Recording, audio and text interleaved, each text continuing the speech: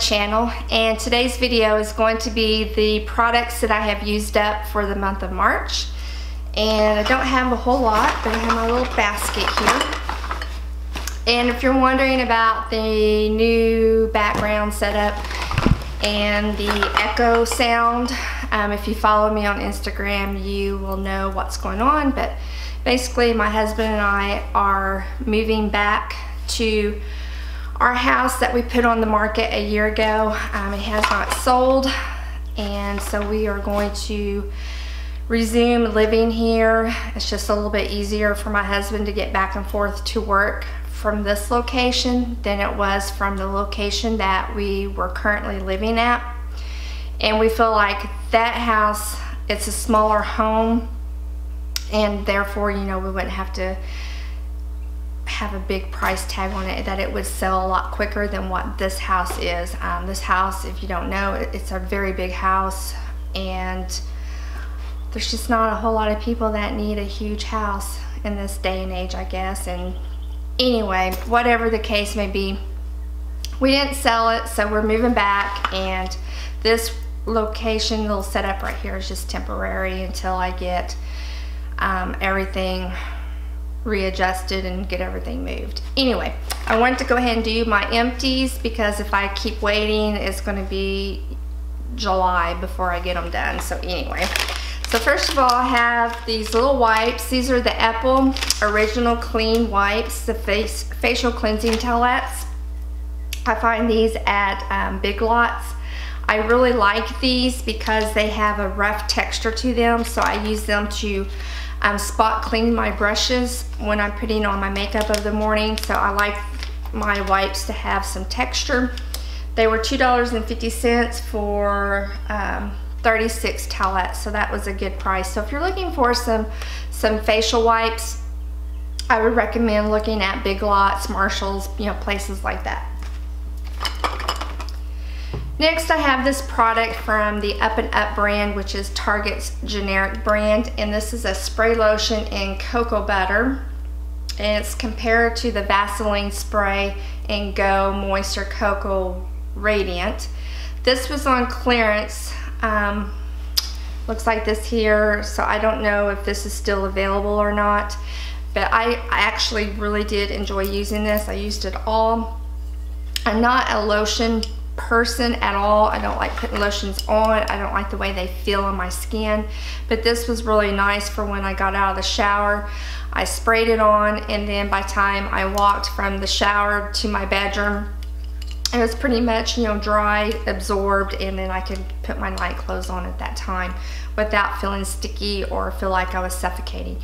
So I would probably purchase something like this again. Right now I'm going to be trying a in-shower body lotion from Nivea, I think it is. I just ordered it on Ulta.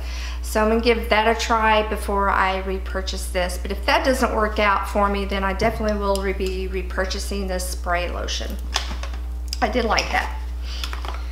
This right here is the Catwalk, the Tigi Catwalk Curls Rock Amplifier.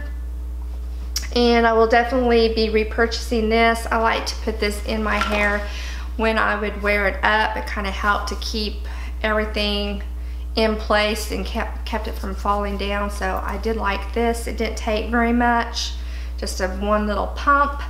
And I've had this for a long time, so it lasted a really long time. I hope they still make that. Anyway. Deodorant, this is the Degree Clinical Protection.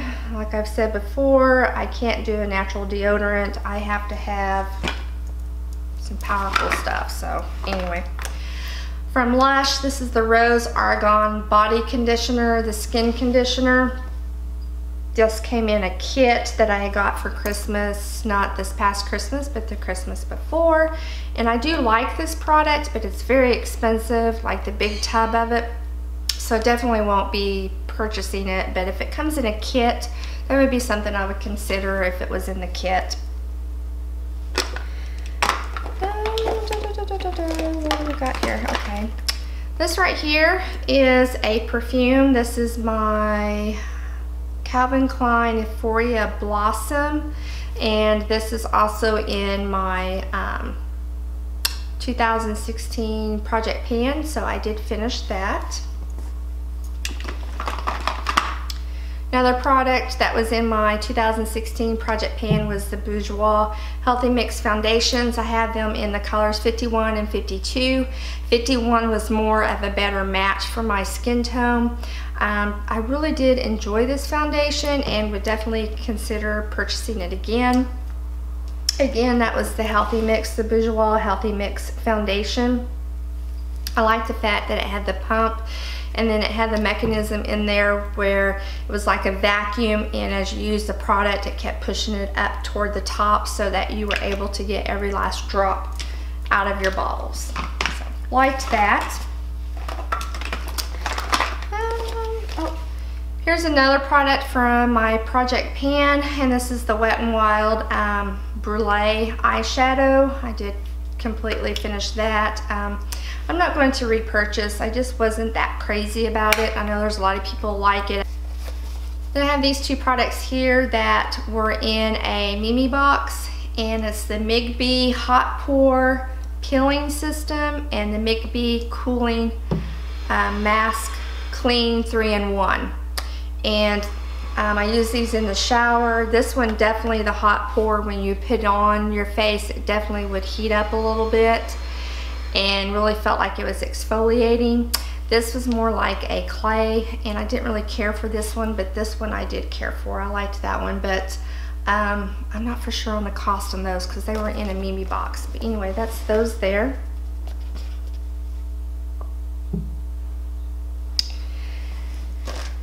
And let's see, this little guy here, this was from IT Cosmetics. This was the brow pencil.